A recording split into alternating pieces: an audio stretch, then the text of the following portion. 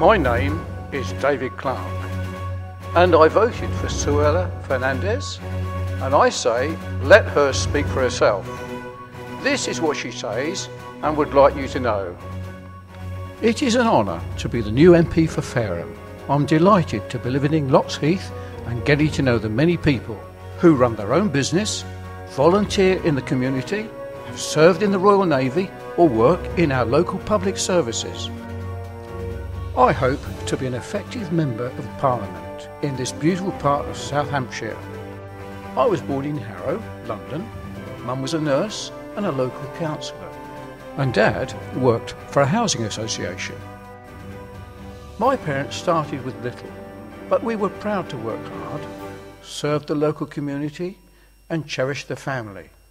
These are my core values which make me proud to be British.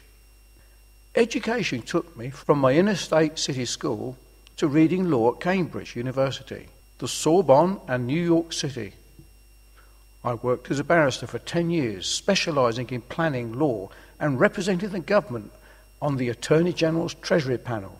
Through my work, I defended the Home Secretary on immigration cases, the Parole Board in challenges by prisoners in the Ministry of Defence in the Guantanamo Bay inquiry, victims of domestic violence, pub landlords and farmers.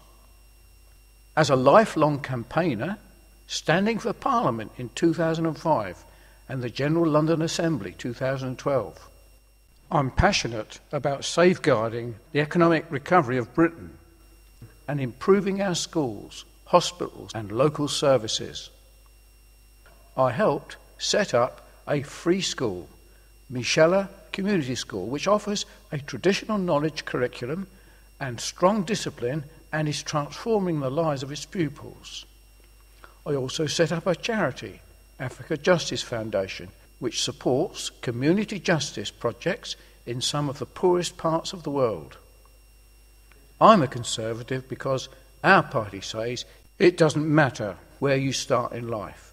You can improve your life and that of others around you by climbing the ladder of opportunity to realise your potential and make your community a better place to live for everyone.